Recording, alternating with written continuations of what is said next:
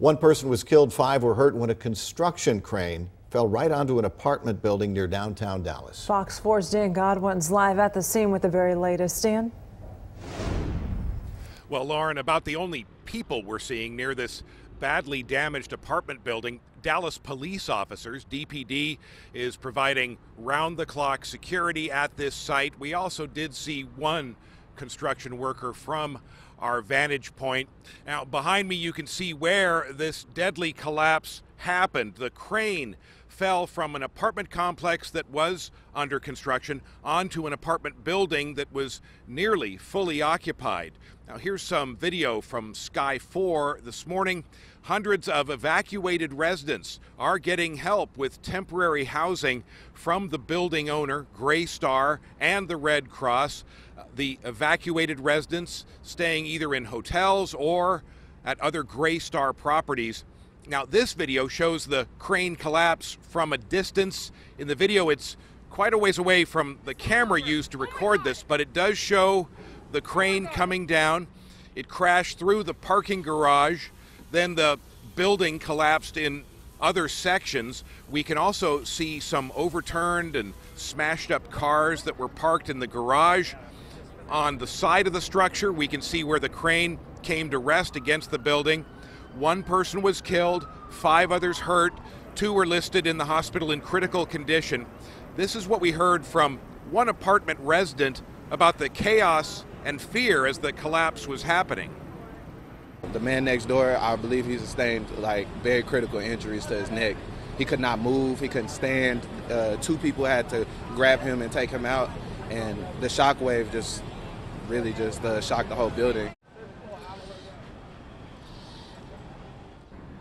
A statement was issued this morning by Biggie Crane and Rigging out of California. It reads in part, the company is aware one of its cranes collapsed during stormy weather and high winds on Sunday afternoon. Tragically, it was confirmed there was one fatality and others were injured. Our thoughts and prayers are with those directly impacted by this incident. After the injured were removed from this location Sunday afternoon and everyone else was evacuated, Dallas Fire Rescue launched an intensive search effort that included search dogs. Dallas Fire Rescue saying everyone is accounted for. Representatives from OSHA were on the scene here last night. They'll be back here today inspecting the crane and looking into the reason that the crane gave way and resulting in this deadly collapse. Reporting live on the edge of Deep Ellum near downtown, Dan Godwin on Good Day. Thank you, Dan. We continue our coverage of this same story, the crane collapse. Fox 4's Sandra Badah has details on the residents in the building who are suddenly now without a home. Hannah?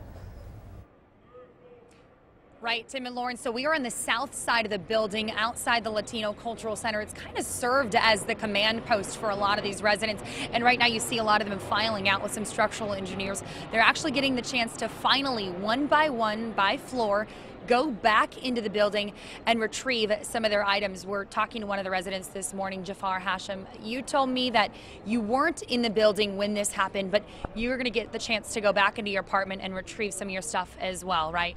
That's correct. So right now I think the security or police officers are actually organizing, going inside the apartments safely. They're organizing by floor. So far I think they're starting with the first floor right now. And so we're just waiting until they call our number so we can go up there. So we heard that they're going to make sure that anyone who can make it by and is in a safe part of the building to access can get the chance to get some of their stuff. What did they tell you in terms of how long you have time to grab stuff? Is there a limit on what you can grab? What are the stipulations for that? So at this time, the parking garage has been taking a lot of the damage apparently, and it's not safe at all to go there. So any apartments close to that area apparently are going to be off limits. In terms of the time we're allowed, it looks like we're allowed about 5 to 10 minutes to pack as many things as we can go and just get out of there as quickly as we can. So 5 to 10 minutes, not a long time when you consider how much stuff people have in their apartments. Do you have any idea of what you're going to grab when you head in? the usuals, computer, these things, food if I can, anything, you know, clothes, just whatever you can do to get you by for the next few days, I suppose. Yeah, we saw some people had some suitcases with them. Did you talk to any of your neighbors or anything in terms of what kind of things they're looking to get or what people have left behind? I haven't, but I've seen a lot of people with suitcases. Looks like everyone's ready to pack up as much as they can. I have my suitcases as well, ready to pack up as many things as I can too. So we spoke to the apartment owner, and they said that they're going to be able to get everybody to a hotel in the meantime, and then eventually move them into another apartment building if need be. Do you have any idea what you're going to do moving forward? So some people apparently will need a hotel stay. I think we're staying with family for now, and then we're going to have to figure out a car. I think we're going to have to get the insurance involved in terms of getting a car.